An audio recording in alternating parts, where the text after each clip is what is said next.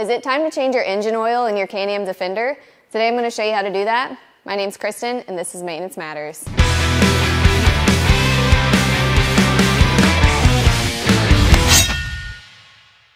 You're going to start by removing the 17mm bolt for the drain plug. There it goes. You'll want to inspect your drain plug for any kind of metal shavings. This one looks like it's in good shape. If there are metal shavings, you might have to check your engine out and see what's going on. Also, you'll want to double check, make sure your washer comes off. Sometimes it'll stick to the machine itself. Make sure that's on there and not bent or damaged. If it is, go ahead and replace that in the process. Once your oil is done draining, you can reinstall the drain plug.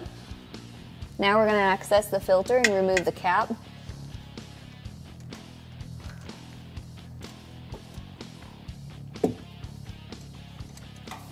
Have a rag ready before you pull the cap off so that you can catch any oil and keep it from getting in your skid plate.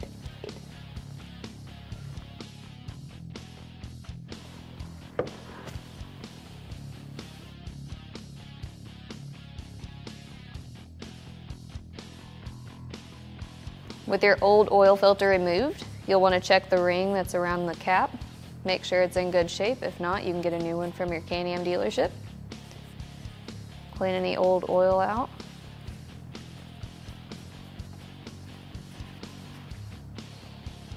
When reinstalling the new filter, you can set it down in the cap. Take a little fresh oil and rub around your seal. Make sure it gets a good seat inside the engine. Press your filter back into the engine. Once that's seated, you can reinstall your bolts to your cap. Next step is to fill the engine with oil. Remove your dipstick.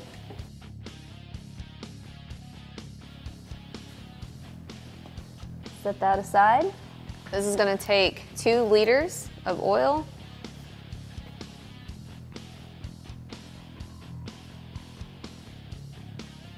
Once your oil is filled, reinsert the dipstick. Thread it in all the way.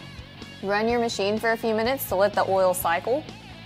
Now remove the dipstick, pull it out, clean it off, slide that back in, thread it in all the way.